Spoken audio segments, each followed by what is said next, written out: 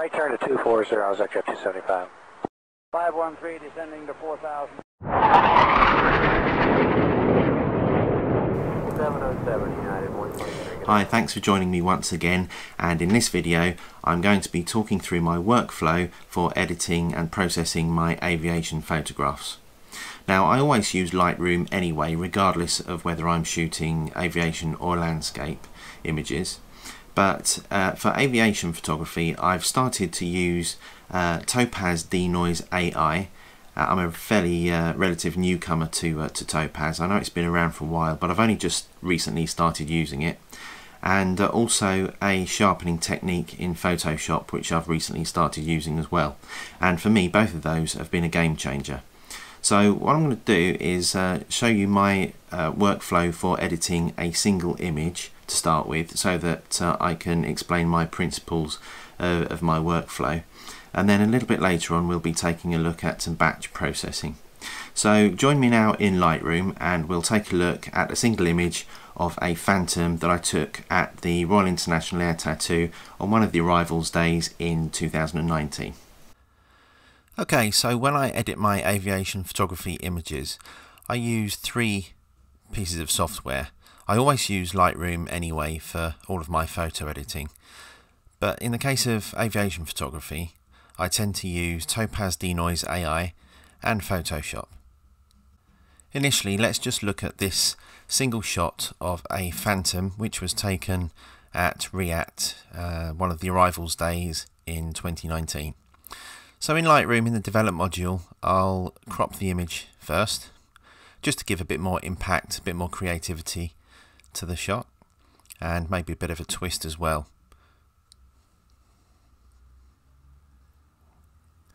As you can see, this was shot on my Canon 7D Mark II at 1/2000th of a second, f6.3, and the ISO was 500, and it was taken with the Tamron 150 to 600mm G2 at 600mm.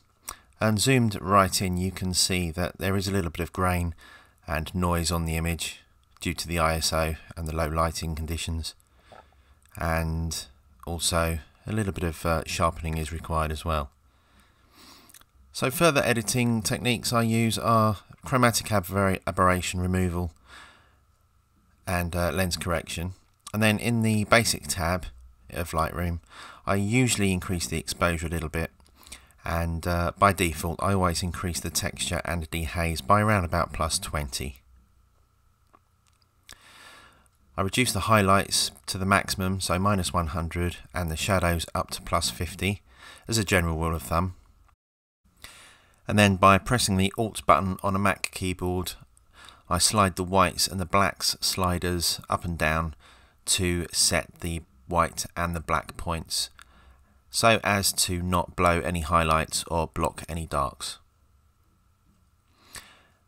And then I get the eyedropper tool for the white balance and click on any neutral area, either a white or a light grey, to set the white balance of the image.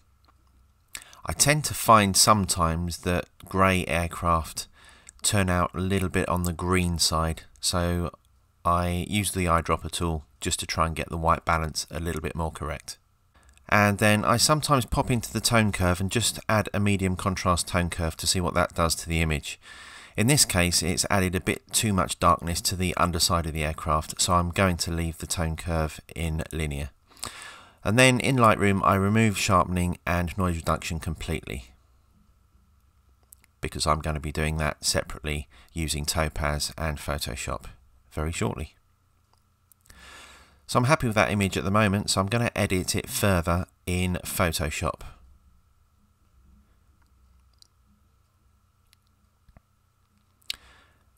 And once the image is opened in Photoshop, I want to look at this area here, which is a bush or a tree that the aircraft was flying past. So using the patch tool, I'm just going to go around that, and provided content aware is selected at the top, I'll just move the patch over and clone that area out.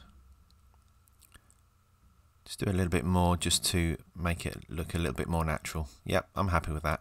And there's a little spot there, so I'm going to remove that as well. Good, I'm happy with that. So the next job is to remove noise. So I use Topaz DeNoise AI. And for me, this has been a complete game changer.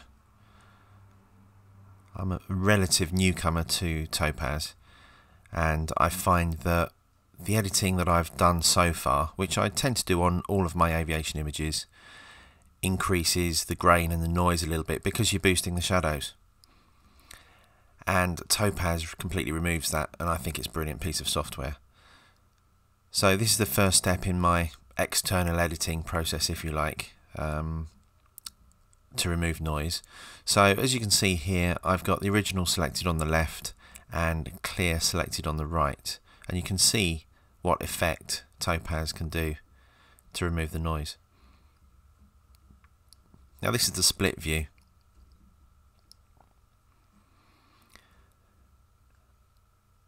So let's try standard on the right hand side now and see what the difference is between clear and standard.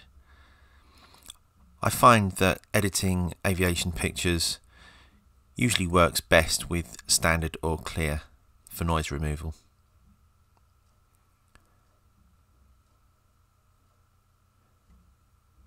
So if I go into the comparison view, you can compare 4 different settings, one of which you can remain at the original setting. So I'm particularly interested in standard and clear. I find that those 2 settings work best for aviation pictures, especially where you've boosted the shadows for the underneath of the aircraft. So looking specifically at the top 2 portions of the screen here, standard on the left and clear on the right, what I'm doing is I'm looking to see what option has provided the best denoise and also retained the most sharpness. And I think, looking at the back of the landing gear door there on the nose gear, possibly standard is a little bit better. It looks a little bit sharper. So I'm going to choose standard and press apply. And Topaz can apply that noise reduction onto that image. Now for me this take a little while because my iMac is a few years old now, so it's running a little bit on the slow side these days. But once the processing is finished, Topaz will close and the image with noise reduction applied is now remaining in Photoshop. And as you can see, zooming in to 200%, it now looks pretty clean. Hardly any noise at all, no grain. It looks like a nice smooth image.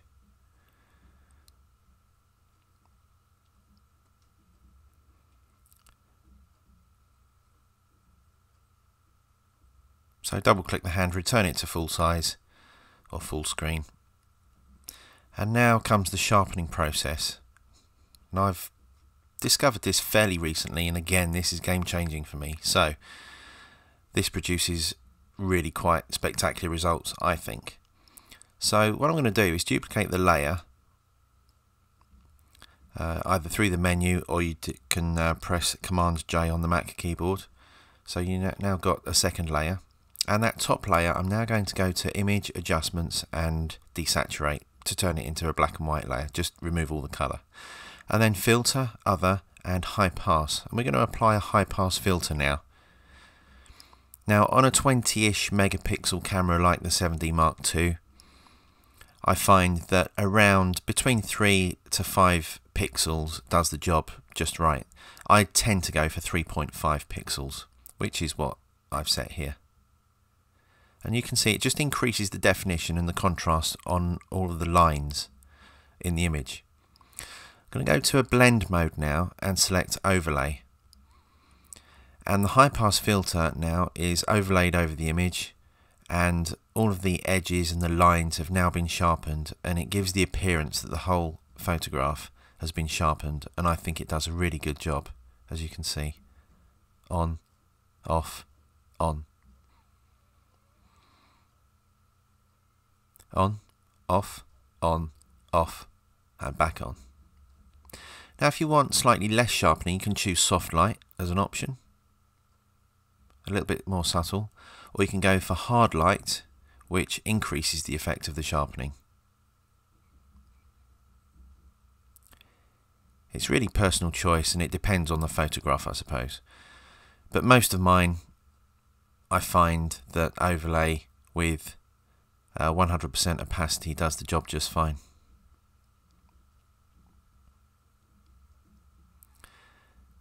And of course, regardless of which of those three options you use, you've always got the opacity function to reduce the effect as well.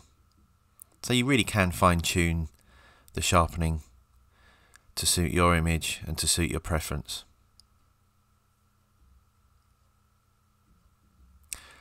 So I'm going to save the image now, Command S, or you can use the menu, and Command W to close the image. And then I'm going to return to Lightroom. And that leaves the new image, the new noise reduced image and the sharpened image next to the original RAW. Now I hope you can see on your screen that it really does produce quite a difference. So that's how I handle a single image. So editing and processing a single image like that is all very well and good, but let's say we've just been to an air show and we've got several hundred or maybe even a couple of thousand images to get through and to whittle down to say maybe 80 favourites, something like that. How do we finalise those 80 images? If we did each image individually, it would take ages, it would take forever. So using batch processing in Topaz and Photoshop, we can speed up the whole process and make it much more efficient. So let's take a look at 3 images. Let's pretend it's 80, but let's take a look at 3 images and I can show you my workflow with regard to batch processing in Topaz and Photoshop.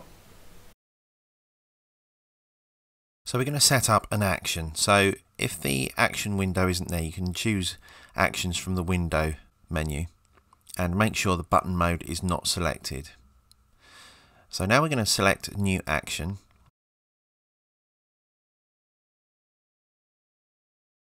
And we're going to give it a name. So I'm going to call it Aviation Sharpen. And going to provide a colour for the button, which is blue. And it's going to be recording, and just verify that by making sure the red dot is saying it's recording. So now we're going to repeat that process. So I'm going to duplicate the layer, desaturate it, and apply a filter to the other and high pass, 3.5 pixels, press OK, and change the blend mode to overlay. I'm going to save. Now when we save it this time, we're going to save it as a copy. And I'm going to choose a folder on my desktop, which I've already created, and save it as a TIFF in that folder. So my folder is called Aviation Sharpened Images.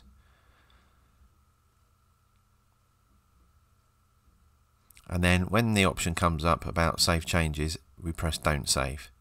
Okay, so now going back into the action menu, we can press stop to stop it recording. And then I'm going to go into button mode. So there's a blue button there called Aviation Sharpen. So let's test what we've just done.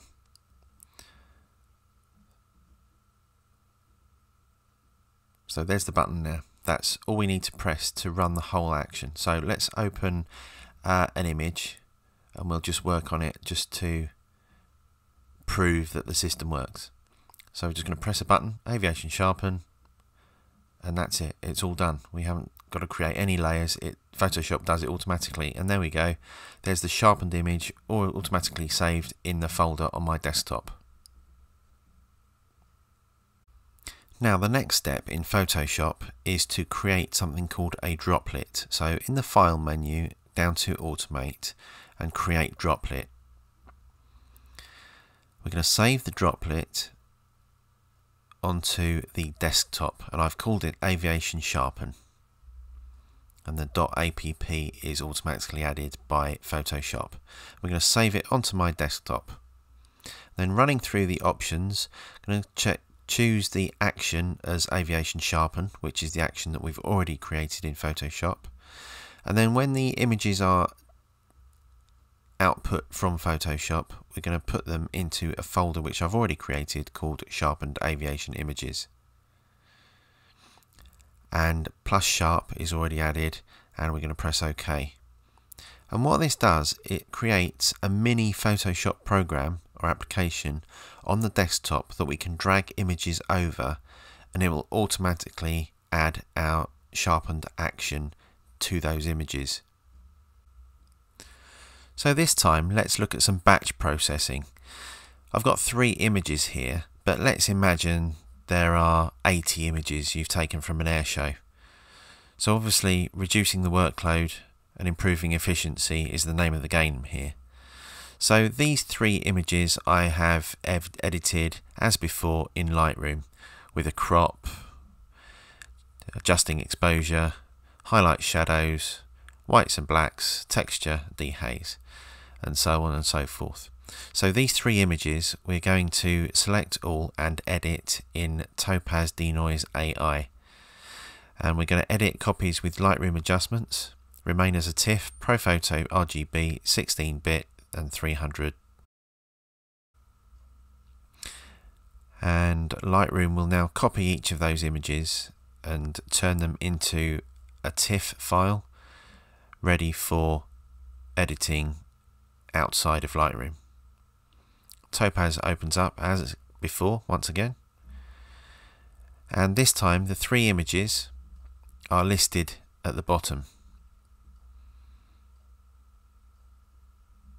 and you have the ability to individually select these, but experience tells me that standard will do the job just fine. So I'm going to stick with standard for all 3, but leave the settings for automatic. So Topaz can decide the best course of action to apply the standard noise reduction.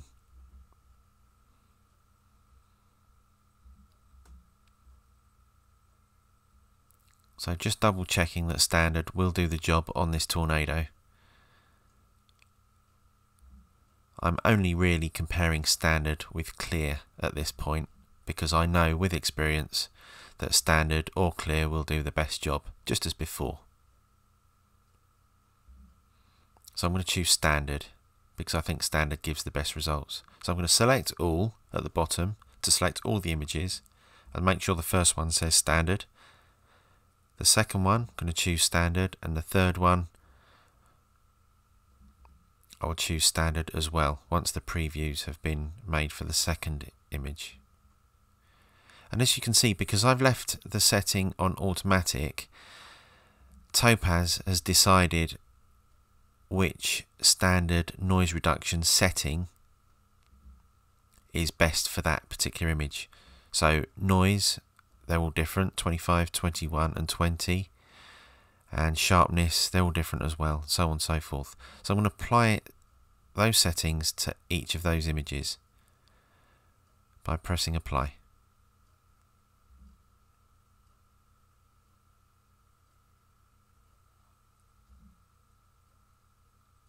And maybe this is the time to go and make a cup of tea. So once Topaz has completed its work, the noise reduced images have been exported from Topaz back into Lightroom into the folder where they came from. So the TIFFs will then be back next to the RAWs in the same original folder in Lightroom.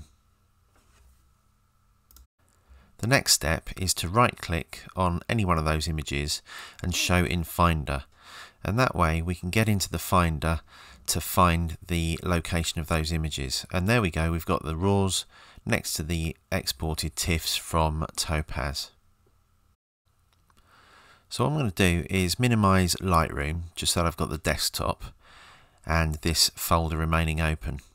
And those 3 TIFFs, I want to grab hold of those and drag and drop them onto the droplet that we made earlier. So dragging and dropping them onto Aviation Sharpen, the droplet, which is now on the desktop. And now behind the scenes Photoshop is doing its work to apply that sharpening action that we did earlier. And there we go, by opening Photoshop we can actually see what it's doing. And that's it. The sharpenings have been applied to those 3 images in no time at all. But if you remember, the droplet that we made, the action, doesn't actually save those images back into Lightroom. So now we need to get the images back into Lightroom, into the catalogue.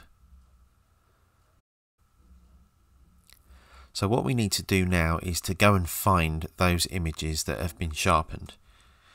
Now we told Photoshop to put them into the folder called Sharpened Aviation Images on the desktop. And in fact, there they are. The same folders, but they've just got copy added to the end of the file name. So we'll select all 3 and drag and drop back into the folder that we found earlier. However, if we go into Lightroom again, those images do not show up automatically. We need to right click on that folder and synchronize the folder with Lightroom. Lightroom will then find those 3 images, the new images, and add them to the library when you press synchronize. And there we go, there are the new 3 images which have been imported. So if we click on the folder again, we'll find there are 3 copies. We have the raw, the denoised image, and the final image which has just been run through the Photoshop droplet for sharpening. And then it's entirely up to you how you organize those images.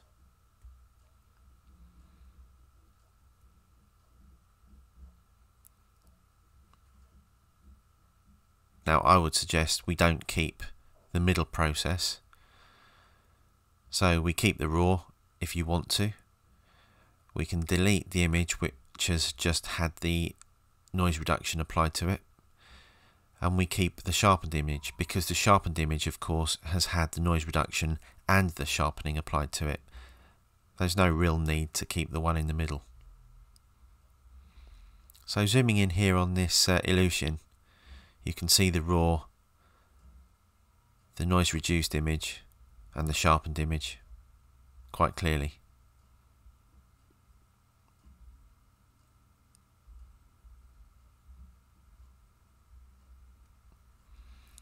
So my personal preference for doing something like this is to use the folder for a mini folder structure. So what I'm going to do is select the raw images only and then right click on the folder, create folder inside and then call it raw and make sure include selected images is selected.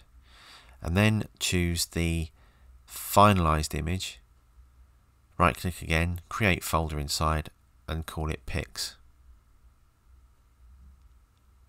and include selected options images as well. So there we go, inside the folder there, which I've called demo 2 for this, you've got pics for the final image and raw for the raws.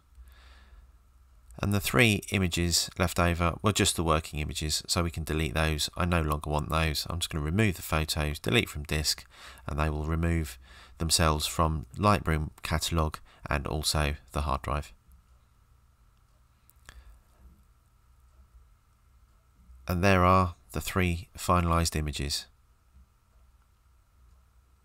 So by using Topaz for all 3 images in one go and the sharpening droplet or the action that we made in Photoshop, it's very straightforward. Alright, so that's my workflow for editing my aviation photographs.